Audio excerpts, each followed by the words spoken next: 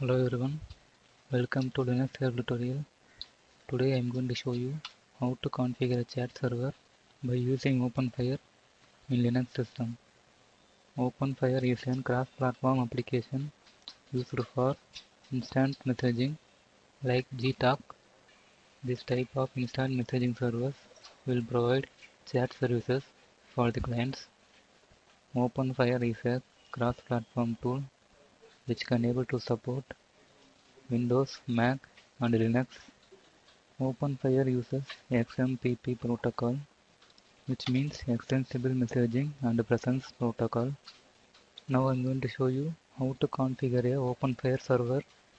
For configuring OpenFire server, you need to install two packages for OpenFire and SparkWeb. Now open your browser and go to this link here. Come down here. You need to download this OpenFire package for configuring OpenFire server. Here, this package is for client. This is the Spark Messenger. It is a messenger application for chatting. We can download this Spark or else we can download this Spark Web. This is the web-based authentication for our clients. We can install this messenger application or we can install this web authentication package in our server, and our client don't need to install any packages for authenticating. For this tutorial, I need these two packages to be installed in my server to configure a chat server by using OpenFire. Now click here. If you are using Linux, here you can download RPM package for CentOS distribution. You can download .deb package for Debian based distributions. I have already downloaded these packages, so I close this. Here you can see I have downloaded these packages, OpenFire and SparkWeb. Now I am going to install these packages. For that, run the command rpm space -ivh space this package name, copy and paste it here. Now hit enter. Now the package is installing. Now the package is installed. After installing this OpenFire package, we need to install one more library package. For that, run the command yum space install space glibc dot i686 space -y and enter. Now the packages is installing. Wait for some time. Now the packages is installed. After installing the packages, we need to start the service for OpenFire. For that, run the command systemctl space start space OpenFire and enter. Now check the status for the service. Systemctl space status space OpenFire and enter. Now the service is started. Next we are going to install OpenFire in our server machine. For that, open your browser. Now enter your server IP address 192.168.5.88. This is my server IP, and type :9090. This is the default port number for OpenFire. Now hit enter. It will start the installation for OpenFire. Now we are in the installation page for OpenFire. Here choose your language and click continue. Here mention the domain name.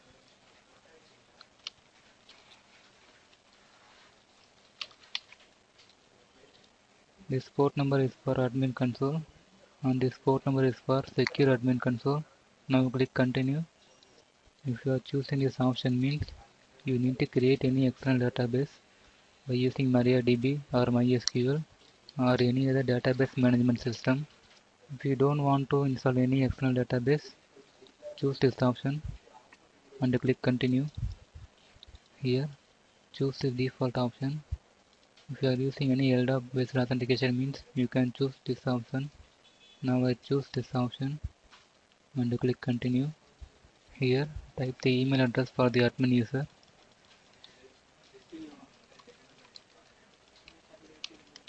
Now type the admin password. Now click continue. Now choose this option. Now the setup is complete. Click here to log into admin console. Now log in as admin. Username is admin and the password. Now click login. Now we have logged into the OpenFire admin page. Here we can able to manage the OpenFire server. This is our server information.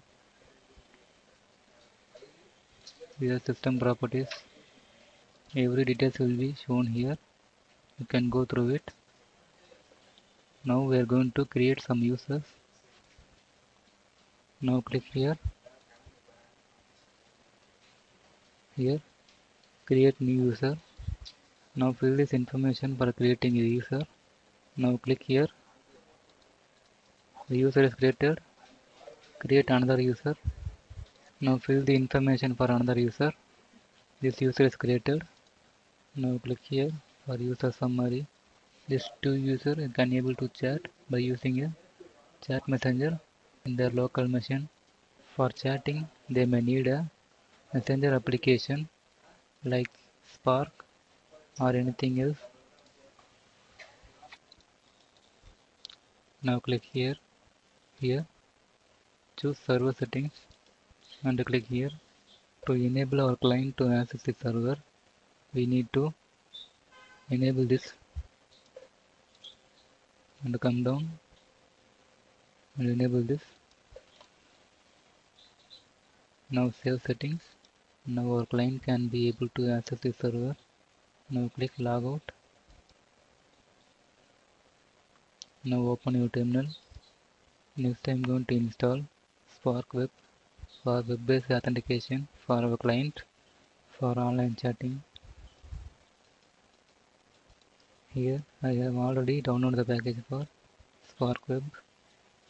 Now extract the package by typing the command tar space hyphen zxf and space this package name.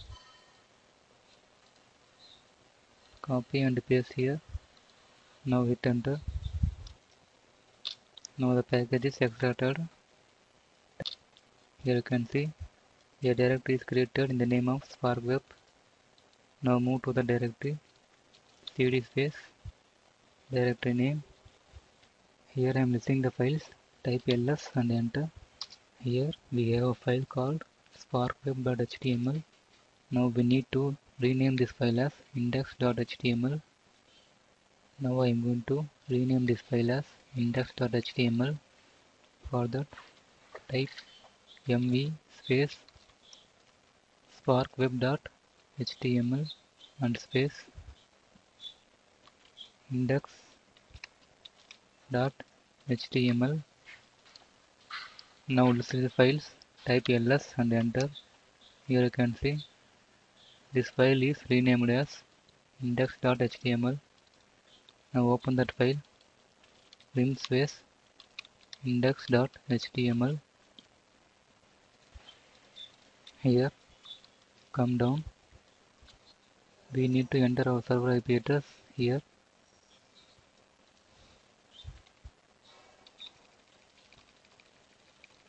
My server IP is 192.168.5.88. Now come to this line. Now add this line here. This is my server IP address. This is the port number. Now save the file. Next we need to copy this directory to a path. For that, type the command cp space -r space this directory name sparkweb and space type this path opt slash openfire slash plugin slash admin slash web app. We need to copy this Spark web file into this directory path. Now move to this directory path. Now enter. Here you can see the directory is copied here. Now we need to set some permission for this directory. For that, run the command chmod space -R space 777 space directory name. This command will give all permission for all users. Now here you can see the Spark web directory has full permission for all users, which means read, write, execute. Here you can see this directory is now owned by root user and root group. We need to change it to this user and this group. For that, run the command chown space -R space daemon daemon space directory name. Now hit enter. Now check it. Now the ownership has been changed. Now all the thing is set for OpenFire server. Now we are going to open the firewall for port number 9090. This is the default port number for OpenFire. For that, run the command firewall -cmd space permanent space add port equal to 9090 and enter. You need to mention the protocol. This is TCP. Now reload the firewall reload, and now we need to open the firewall for another port number for Spark Web, which allows our client to log into the OpenFire server by using Spark Web. For that, run the command firewall -cmd space permanent space add port equal to 5222/TCP and enter. Now reload the firewall -cmd reload and enter. Now our OpenFire server is configured and ready to access by the clients. Now I move to the client side. This is my client. Here, open the browser and now enter the following URL in your browser: 192.168.5.80/sparkweb. This is my server IP address. This is the port number for OpenFire. This is the Spark Web web-based application for our clients to log into the OpenFire server for instant messaging. Now hit enter. This site may require for Flash Player. Make sure you have installed Flash Player plugin in your system. Now click here and allow now. This is the login page for our clients. Here, type the username we have created in OpenFire server. User1 and server IP address 192.168.5.88 and the password. Now click login.